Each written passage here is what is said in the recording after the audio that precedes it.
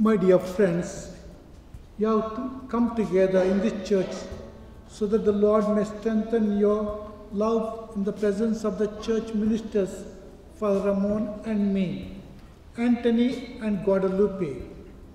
Have you come here freely and without reservation to give yourselves to each other in marriage?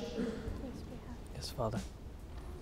Will you love and honor each other as man and wife for the rest of your lives? Yes, we will. Yes, Father.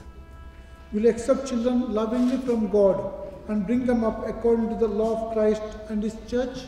Yes, Father. I, Anthony, take you to be my wife. I promise to be true to you, good times and in bad, in sickness and in health. I will love you and honor you in all my days of my life.